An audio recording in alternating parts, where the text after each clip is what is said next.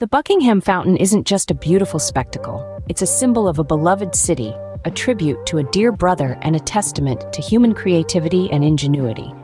Dedicated in the year 1927, this stunning landmark was gifted to the people of Chicago by philanthropist Kate S. Buckingham in memory of her brother, Clarence.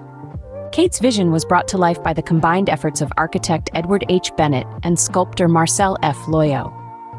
The fountain, with its breathtaking water displays and magnificent seahorse statues, was designed to symbolize Lake Michigan.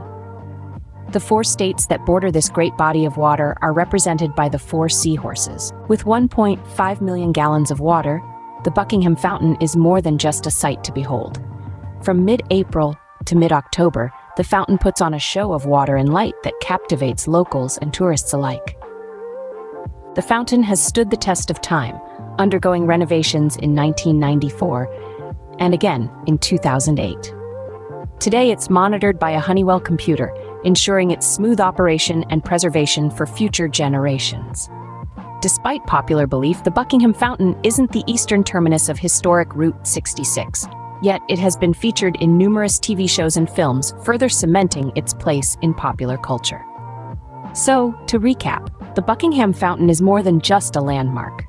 It's a symbol of Lake Michigan, a memorial to Clarence Buckingham, and a testament to human creativity. It's a spectacle of water and light that has been captivating audiences for nearly a century. And while it may not be the eastern terminus of Route 66, it's certainly a destination in its own right, a must-see for anyone visiting the Windy City. There's a saying that goes, "A city's identity resides in its landmarks."